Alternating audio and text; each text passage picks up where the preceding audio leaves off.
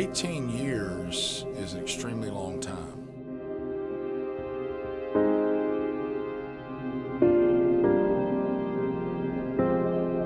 "18 years, when you get up at 3:30 in the morning, that's a lot of time.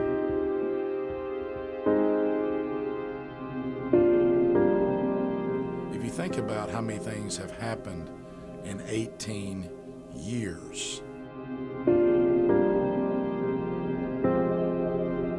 18 years is a long time to do anything. In 18 years, I mean, you know, we've gone through, you know, several presidents. We have changed quite a bit as a society.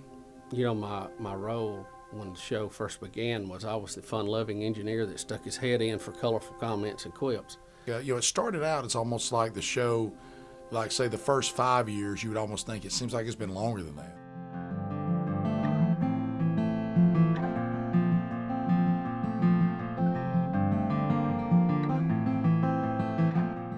But then, almost like your children growing up, you know, once it hit about 10 or 11, the last 7 years seemed real fast. It is fun. We look forward to coming to work. I hate getting up, but when I get here, it's a lot of fun. And, you know, the people we work with become like family.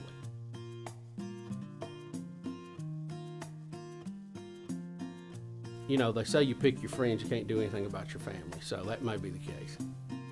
We've had a lot of fun. We've, you know, the first time we threw food off the roof, making appearances on national TV shows have been fun. We have had a lot of fun going to ball games and Super Bowls, and we've met a lot of nice people, all because of the listeners. Nothing we've done, but because of what they've done. What motivates me is, number one, it's one of the things I always want to do from the time I was a child. And the fact that God has allowed that, you know, I mean, he said, okay, do it. And so it's hard for me to complain when it's something I've always wanted to do. We had a very difficult time when Rick lost his son, and that was very trying, but it also was a unifying moment. So I think that everybody rose to the occasion for that, and it definitely has been a marker and an influence on us all as to what we do and why we do it. You know, there's Rick and Bubba before my son died, and there's Rick and Bubba after he died. They're different, but they should be. I'm not saying that negatively. I think in a lot of ways we're better than we were. And I remember looking at my boots because it was cold that day because he died in the winter, and I was trying to put my boots on. I couldn't do it, and I just said, look, I can't go do this show. I can't.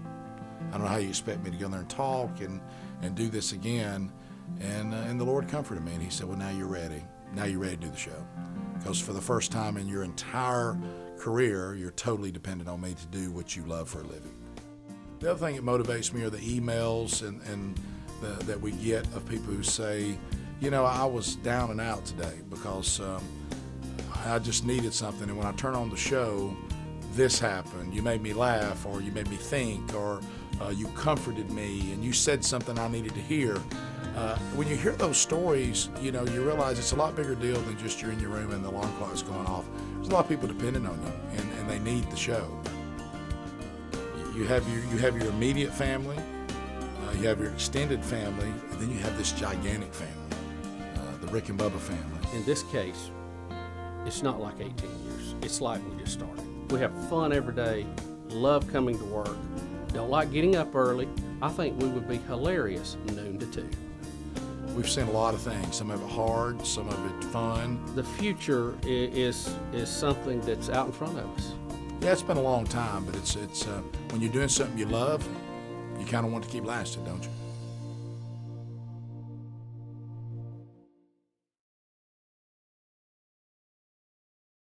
Roll, cut one.